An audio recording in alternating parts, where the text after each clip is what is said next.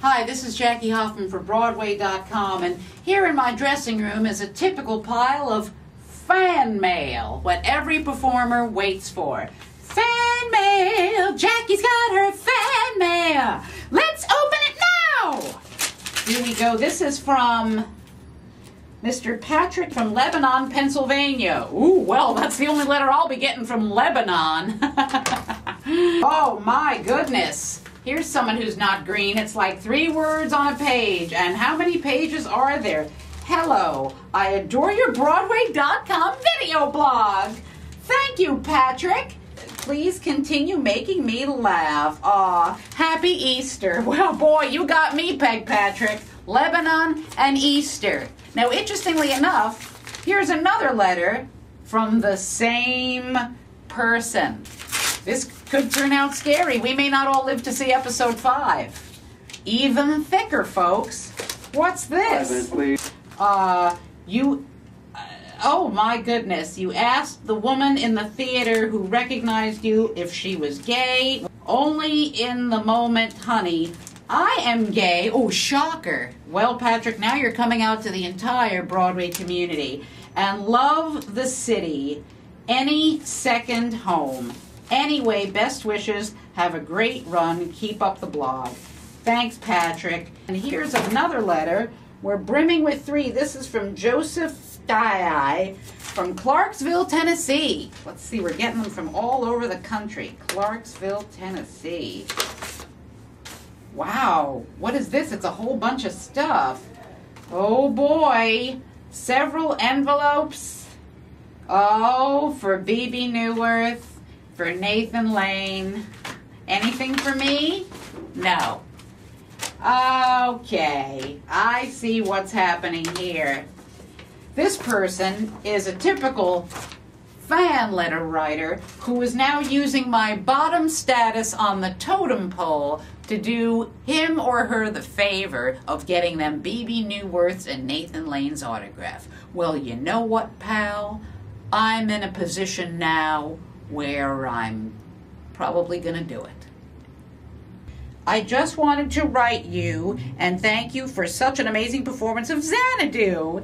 A few years ago, it was the summer of my senior year and my last trip to New York for now, and it was great. If you could, would you mind passing this playbill along? Here we go. To Nathan and BB, as well as you. Oh, thanks, please. Also, I've enclosed playing cards. If you could sign these as well, I'd appreciate it. I'm having actors sign it for a charity.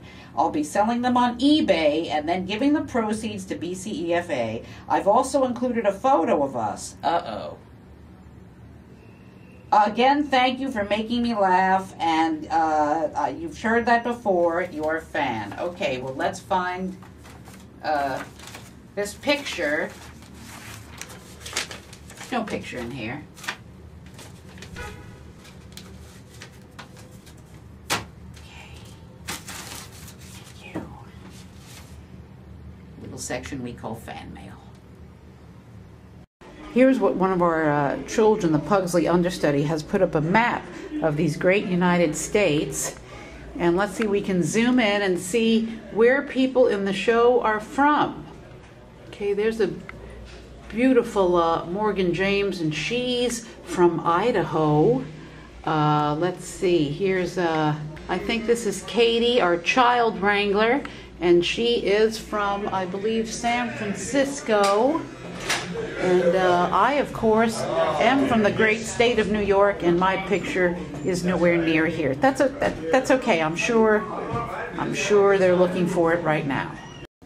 You know, not many people know this, but our very own Lurch, Zachary James, is quite the fashion bug.